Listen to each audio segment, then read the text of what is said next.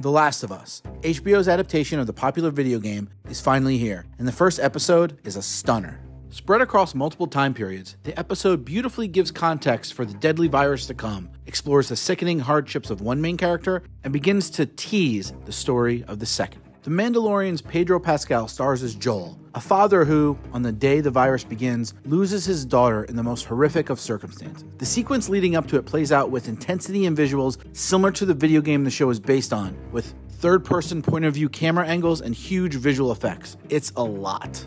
Flash forward 20 years later, and Joel is in Boston. He's scraping together a living and hoping to find his brother, Tommy, who has stopped communicating with him for some reason. Joel and his partner, Tess, hatch a plan to go find him.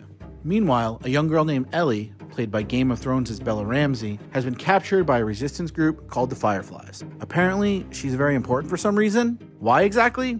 If you've played the game, you already know, but the first episode of the show merely hints at it, which only adds to the tension. Director and co-showrunner Craig Mazin does a fantastic job showcasing the massive world the series will explore, while also making the characters feel realistic and vulnerable. The performances definitely help drive that too. There's action, intrigue, and lots of smart, subtle world building. Just look at the way the first few scenes in Boston play out, with posters offering crucial information and a shocking reveal involving a small child. From the first moment of the episode all the way to the last, you can simply tell The Last of Us is being adapted with a level of care video games are rarely, if ever, afforded. We're extremely excited to see where things go from here because the first episode of The Last of Us really got our attention.